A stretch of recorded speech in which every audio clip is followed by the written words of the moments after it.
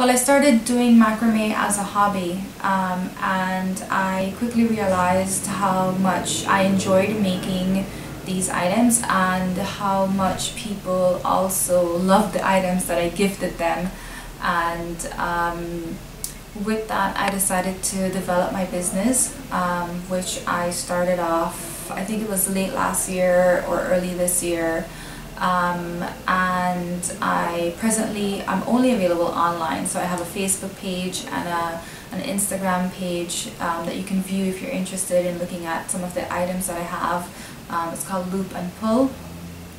And one of the things that I decided on early in this venture was that I wanted my product to be as sustainable as possible. So I have sourced zero waste cord that is made from recycled material, and I try to make all of the material that I use, like packaging for example, to be as sustainable as possible.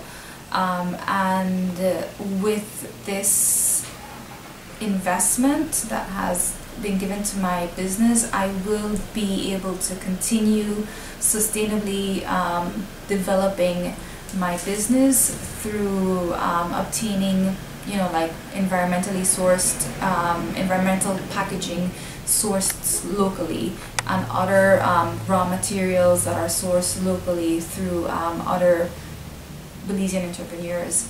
I wanted to create added value to local ingredients, and so in our products we actually grow a lot of the ingredients and also purchase from farmers. So we use aloe vera, lemongrass, turmeric, cacao, seaweed, and much more.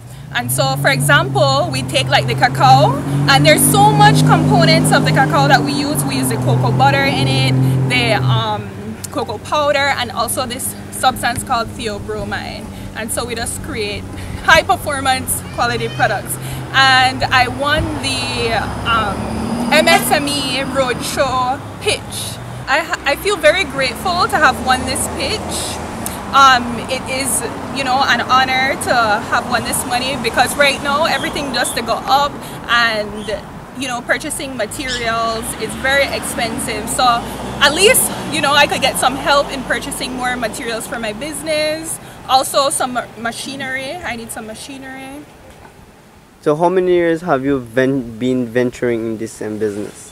I actually started this business in high school. I had a passion for making skincare. I just made a mash up like random things here and there, some banana and honey, and I was learning about the benefits of natural ingredients. And then I actually took a course and I finished last year.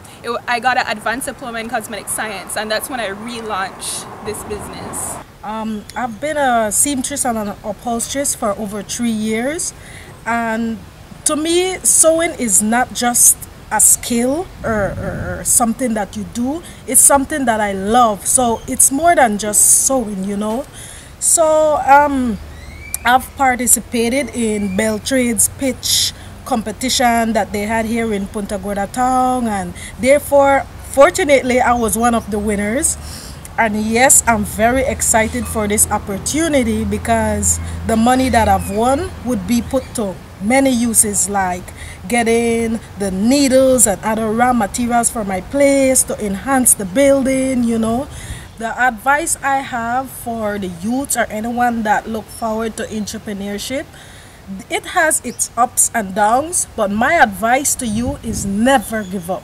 Never. Because they had many days that, because I didn't make a sale or because I didn't do something well, I felt a little bit sad about it, but I've grew past that, and I've learned that it will be slow sometimes. If you think about doing upholstery and seamstressing, sometime down the line in the months we will provide training for those who wish to do upholstery. But if you would like to see our work that we've done already, you can visit our page at New Look Upholstery on Facebook. We do custom made sofa sets, we do chair repair, we do the canopy for the boats, we do boat seats, car seats, anything that has a cushion we deal with. So feel free, please, to contact us on Facebook at New Look Upholstery through Messenger. You could reach us through WhatsApp, or feel free to send us a regular text or visit us on Jose Maria Street near Dickie's Barber Shop. Thank you for trusting us with your sea things.